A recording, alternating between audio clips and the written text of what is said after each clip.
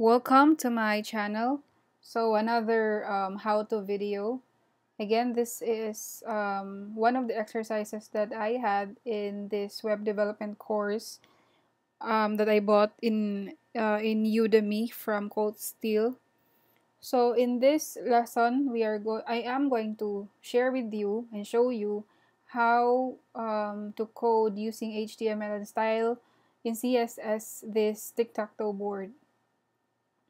So without further ado, let's get started. So again, open your text editor and let's save this one. Let's give it a name. I'm going to name this as my board exercise.html.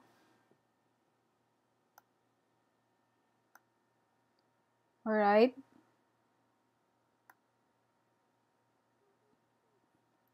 So again, HTML, just type HTML, then tab or indent, and voila, it's you able to pull up this HTML skeleton. So the first thing is title. So our title as our reference. In our reference, it has a title of my tic-tac-toe board or TTT board. So my, okay, let's save and check if we're doing fine. So this one, open with Chrome. Okay, so there you go. We have now the same title as our reference. Next is, let's work on our H1. So let's go to the body. H1, tic-tac-toe. Okay, let's save and then check. Let's reload. Okay, there you go. So as you can see, it's not centered. So we have to center our H1. So to do that, we have to make a style. We have to style rather our H1. So to do that, we can actually style style this inside of our HTML file. So in this file, we can code CSS or style our HTML. So to do that, go to the body part, I mean to the head, and then under the title, you select your selector. So in this case, it's H1, and then choose choose a property. So in this case, it's text align.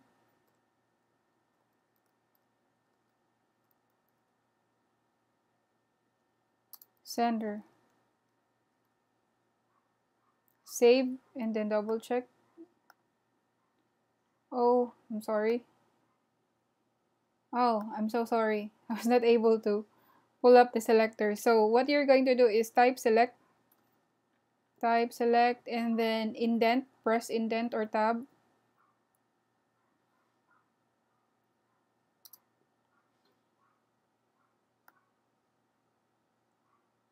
I'm sorry, it's style. I'm sorry, it's style. It's not select, it's style. So we have to style. We can style our HTML inside our HTML file. So again, it's style, it's not select. So style. Select your selector. In this case, it's H1. And then text align. Center. Save. And then reload to check. There you go. So the same. And then let's work on our table. This is actually a table with we style this in CSS. So we have border right, left, bottom, top. So this is a table consists of 3 rows, and in each row we have 3 table datas or cell. So you have 1, 2, 3. So okay, let's work on that one.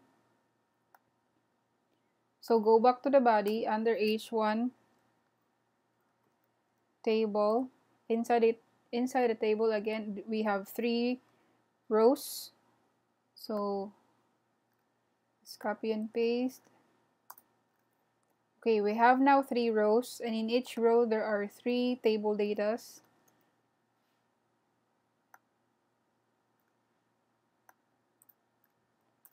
Copy and paste. Let's do that to the second row. Paste. And down to the last row. Okay, so now we have our table. Let's save this and reload. So obviously it's not showing anything because we haven't put or defined a definition, or we haven't given any definition, any dimension to this table. So what we're going to do is we have to style our table. So I'm not gonna pretend that I don't know what's the size of each of the cell or the table data. So of course I know.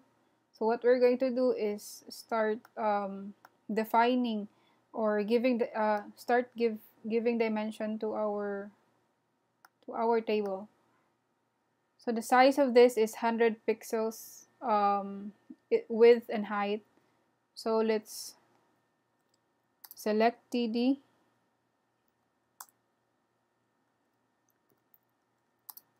This is 100 pixels.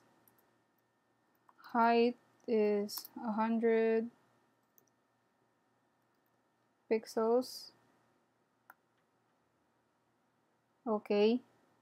So even if we have defined or we have given some dimensions, of course it's still not gonna show anything because we haven't defined the borders of each cell in each rows. So what we're going to do next is we're going to let's examine this bit by bit. So in the first row, as you can see, and the second table data, this is consist of border vertical. So you have left and right.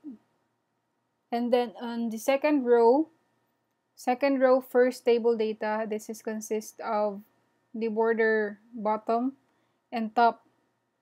And on the second row, second table data, this is consist of 4 borders: the top, right, bottom, left, so on and so forth. So let's start working on our first row. So what we're going to do is assign a class for this one. So in our first row, second table data, in here, since this is obviously we can see that it's a vertical border left and right, what we're going to do is assign a class. So first row, second, assign a class, value vertical.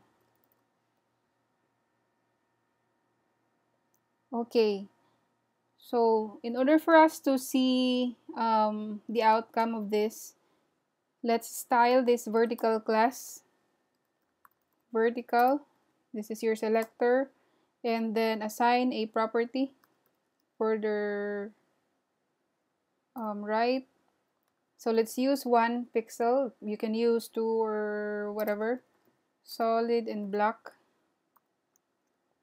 Oops. And then let's assign border left. Again, the same 1 px solid and black. I misspelled that one. I have misspelled this. Save and then reload. Let's double check. Okay, so we're now seeing the first row of our table. So obviously this table isn't centered yet, so we have to center this one, just like our reference. So what we're going to do is, again, we style that. Select your selector, in this case table, merge, assign a property, auto, save, reload. Now it's centered. So let's work on the second row. So on the second row, again, second row, first table data, this is consists of border, top, and bottom. So we're gonna assign a class for this one, and let's give it a value of horizontal. So again, second row, first table data, assign a class, and give it a value of horizontal. Okay, and then what we're going to do is style this in CSS. So style the class horizontal, border top,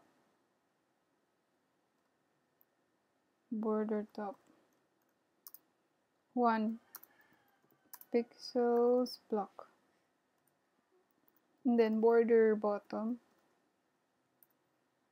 again 1 px solid black. Save, double check,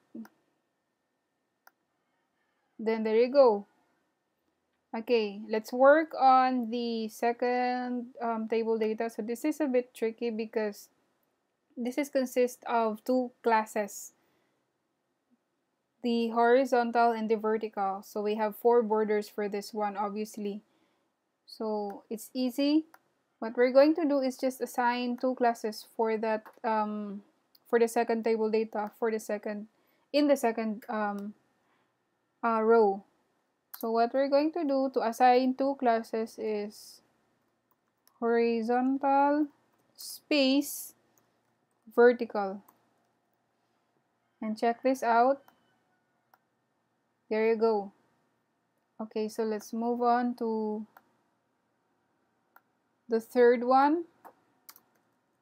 Obviously that's just horizontal, and then let's work on the last one. So that's the same with the first one. Actually, it's just vertical with the first row. Let's save and then check, reload. There you have it. So we have now our table. But as you can see in our reference, as you hover over the title or the H1 and then each table data, it turns into yellow. So what we're going to do is style this again. So in H1,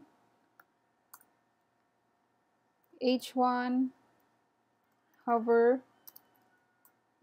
color,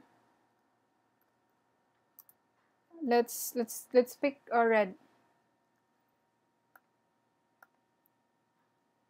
Okay, as you can see, it turns red when you hover over. And then let's move to our table. So what we're going to do is select the table data and then hover, border. Since when you select the each cell or each table data, it turns into yellow. Like you see, it has 4 borders. When you click this first one, it has 4 borders. The second one, third, so on and so forth. So we assign a property of border, and we give value solid. Let's give it a red. Save, reload. There you go. So completely the same, right? So I hope you have learned something in this video. So if you find this beneficial, if this video helped you in some ways, please like and subscribe. And till my next video. Bye.